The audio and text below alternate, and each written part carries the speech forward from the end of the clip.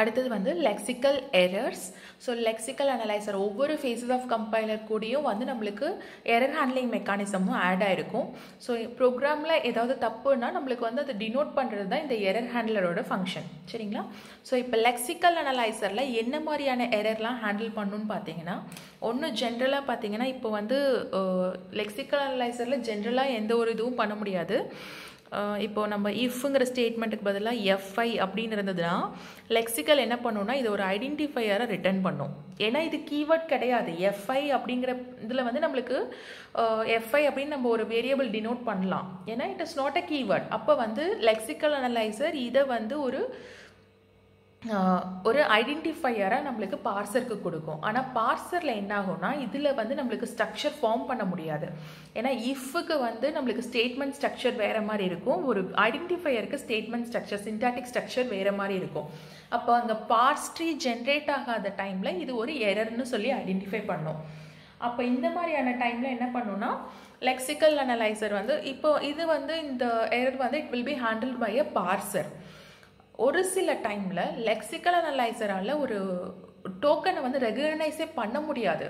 அது வந்து ஐடென்டிஃபையராக எந்த ஒரு ரூல்ஸ் கீழேயுமே வரல அப்படிங்கிற கேட்டகரியில் தான் வந்து லெக்சிக்கல் அனலைசரோட எரர் ஜென்ரேட் ஆகும்.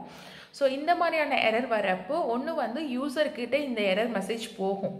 ஓகேங்களா? ஸோ இந்த இடத்துல வந்து இந்த மாதிரியான எரர் வந்திருக்கு அப்படின்னு சொல்லிட்டு யூசருக்கு இன்ஃபர்மேஷன் கொடுப்பாங்க. அது ஒரு ஸ்டெப்பு. அடுத்த ஸ்டெப் என்னன்னா ஒரு சில எரரை வந்து இன்பில்ட்டாக அவங்களே மாடிஃபை பண்ணி பார்ப்பாங்க. ஓகேங்களா? அதுதான் வந்து எரர் ஹேண்ட்லிங்னு சொல்லுவோம், இல்லைனா எரர் ரெக்கவரி ஸ்ட்ராட்டஜி அப்படின்னு சொல்லுவோம். இருக்கிற எரரை ஆட்டோமேட்டிக்காக ரெக்கவர் பண்ண பார்த்து மீதி ப்ரோக்ராம் வந்து கம்பைல் பண்ணுறதுக்காக லெக்சிக்கல் அனலைசர் எல்லா ஃபேஸஸுமே இது பண்ணுவாங்கப்பா. லெக்சிக்கல் அனலைசராக இருக்கட்டும், சின்டாக்ஸ் அனலைசராக இருக்கட்டும், இந்த இடத்துல சின்டாட்டிக் எரர் இருக்குன்னு சொல்லிட்டு ஆட்டோமேட்டிக்காக அந்த சின்டாட்டிக் ஸ்ட்ரக்சருக்கு ஏற்ற மாதிரி கொஞ்சம் கோடை வேரி பண்ணி அது மீதி ஃபேஸஸ்க்கு வந்து அனுப்பிவிடுவாங்க. ஓகேங்களா? ஸோ இதுதான் வந்து எரர் ஹேண்ட்லிங் இல்லைனா எரர் ரெக்கவரி அப்படின்னு சொல்லுவாங்க. ஸோ லெக்சிக்கல் அனலைசரில் என்ன மாதிரியான எரர் ரெக்கவரிலாம் இருக்குன்னா ஃபஸ்ட்டு வந்து இது ஜென்ரலாக பேனிக் மோட்னு சொல்லுவாங்க. Panic mode error recovery strategy. இதில் என்ன பண்ணுவாங்கன்னா நம்மளுக்கு வந்து இன்புட்லேருந்து அடுத்தடுத்த கேரக்டர்ஸ் வந்து டெலீட் பண்ணிகிட்டே இருப்பாங்க அன்டில் ஒரு இப்போது நம்மளுக்கு ஒரு சம் 1 2 3 அப்படின்னு ஏதோ ஒன்று நிறைய இருக்குன்னா நம்மளுக்கு ஒரு மீனிங்ஃபுல் டோக்கன் ஃபார்ம் பண்ணுற வரைக்கும் நம்மளுக்கு ஒவ்வொரு கேரக்டரை டெலீட் பண்ணிகிட்டே வருவாங்க. ஓகேங்களா? ஸோ இந்த மாதிரி டெலீட் பண்ணிகிட்டே இருக்கிறப்போ நம்மளுக்கு ஒரு செட்டில் வந்து நம்மளுக்கு ஒரு ஐடென்டிஃபையர் ஃபார்ம் ஆகும், ஒரு பேட்டர்ன் ஃபார்ம் ஆகும். ஸோ அப்போ வந்து நம்ம இது ஒரு டோக்கன் சொல்லிட்டு ரிட்டர்ன் பண்ணுவாங்க. இது வந்து பேனிக் மோட் எரர் ரெக்கவரி. இதே மாதிரி இன்னும் பாசிபிள் எரர் ரெக்கவரி ஸ்ட்ராட்டஜிஸ் பார்த்தீங்கன்னா ஃபர்ஸ்ட் ஒன் வந்து டெலீட் ஒன் கேரக்டர். இருக்கிற இன்புட்டில் வந்து ஏதாவது ஒரு கேரக்டரை நம்மளுக்கு டெலீட் பண்ணுறப்ப இப்போ வாய்டுங்கிறது வந்து இட் இஸ் அ கீவேர்ட். இந்த வாய்டு கூட 1 அப்படின்னு சொல்லி வந்துச்சுன்னா அது தப்பு. இப்போ இந்த 1 டெலீட் பண்ணிட்டோன்னா இது ஒரு கீவேர்டை நம்மளால் ரெக்கக்னைஸ் பண்ண முடியும். ஸோ இந்த மாதிரியான எரர் ரெக்கவரியும் பண்ணலாம். அப்படி இல்லைன்னா இன்னொரு விதம் வந்து இன்சர்ட் ஒன் கேரக்டர். ஏதாவது ஒரு மிஸ் ஆகிற கேரக்டர் இப்போ வாய்டில் வந்து ஐ மிஸ் ஆச்சு அப்படிங்கிறப்போ இதை வந்து நம்மளுக்கு ஒரு ஐடென்டிஃபையராக போகும். ஆனால் வந்து பார்சரால் ஹேண்டில் பண்ண முடியல அப்படிங்கிறப்போ இந்த இடத்துல ஐ போட்டோன்னா அது ஒரு கீவேர்டாக எடுத்துக்கும். ஸோ இது வந்து ஒரு எரர் ரெக்கவரி ஸ்ட்ராட்டஜி. ஸோ இந்த மாதிரியெல்லாம் வரலாம் அப்படிங்கிறத பார்க்குறதுக்கு. அதே மாதிரி தேர்டில் பார்த்தீங்கன்னா ஒரு கேரக்டருக்கு பதிலாக இன்னொரு கேரக்டர் ரீப்ளேஸ் பண்ணுறது. ரீப்ளேஸ் அ கேரக்டர் by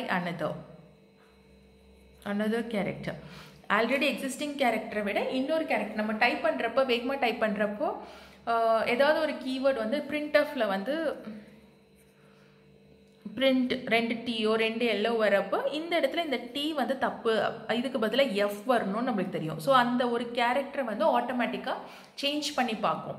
அதாவது replace one character by other character. இது வந்து ஒரு எரர் ரெக்கவரி. அடுத்து வந்து இந்த கேட்டகரி எஃப்ஐக்கு பதிலாக ஐஎஃப்க்கு பதிலாக எஃப்ஐன்னு இருக்குது. அப்போ ரீப்ளேஸ் பண்ணி பார்க்கலாம். இது வந்து fourth error recovery strategy. Transpose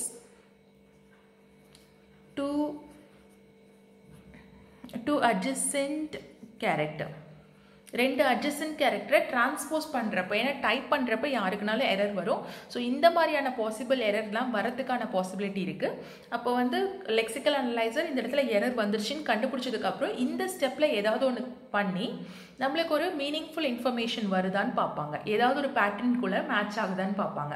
so இதெல்லாம் தான் எரர் ரெக்கவரி ஸ்ட்ராட்டஜி. ஒன்று வந்து ஒரு கேரக்டர் டெலிட் பண்ணி பார்ப்பாங்க, இல்லைனா ஒரு கேரக்டர் இன்சர்ட் பண்ணி பார்ப்பாங்க, அப்படி இல்லைனா இருக்கிற கேரக்டரில் வந்து வேறு ஏதாவது ரீப்ளேஸ் பண்ணி பார்ப்பாங்க.